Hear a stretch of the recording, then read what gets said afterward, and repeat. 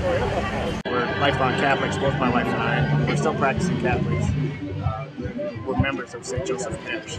A lot of people think that if you're Catholic, you must be against same-sex marriage. Well, I think we're told that we should be, but I think that we need to be more inclusive.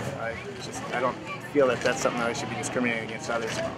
I think you can still remain a Catholic and be practicing and have those beliefs that I have. I just think that that's the right thing to do.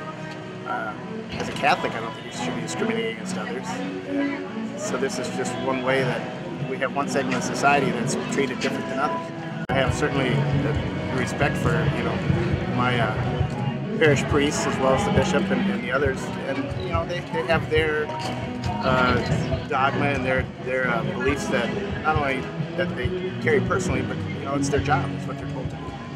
I don't feel how you can say that people of a certain skin color don't have to sit in the back of the bus, but yet you say that people of a certain sexual preference can't get married. I don't. To me, those are like issues, and I don't know how you can have a belief on one side but not believe it the other way. So.